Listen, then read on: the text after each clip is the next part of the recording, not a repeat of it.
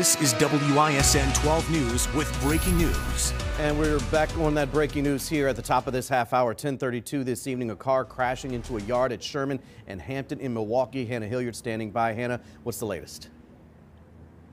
Yeah, Derek, since we last provided an update, we've actually made a discovery. The car that is off in the distance there in a yard that appears to be an apartment building. We've discovered some bullet holes that are toward the back of the car on the driver's side. It's probably hard to tell in the dark right now, but we've seen some officers, some investigators flashing a light on the car and made that discovery that there are bullet holes and possibly the back windshield is shot out as well. It looks like the back windshield is missing, at least from our vantage point here. Now, we also want to show you that just down the street on Hampton, there appears to be a lot of cones, evidence markers that are in the Hampton Avenue lane as it's approaching the Sherman intersection here. And then also right at the intersection, you have two stoplights that are on the ground. The debris is shattered in the middle of the intersection, which is why part of the intersection remains blocked off. But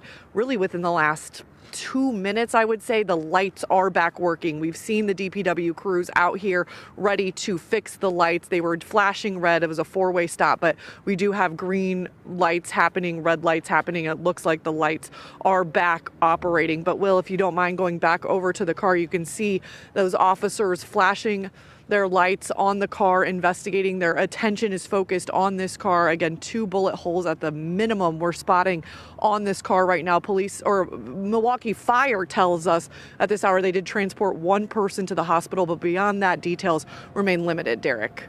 All right, and just from you and our photographer, Will Stone, panning that scene, we can see how wide of a scene that is, the web of crime tape there at that intersection, Sherman and Hampton. Hannah Hilliard, we'll check back in with you as needed here within this next half hour. Hannah Hilliard live in Milwaukee tonight.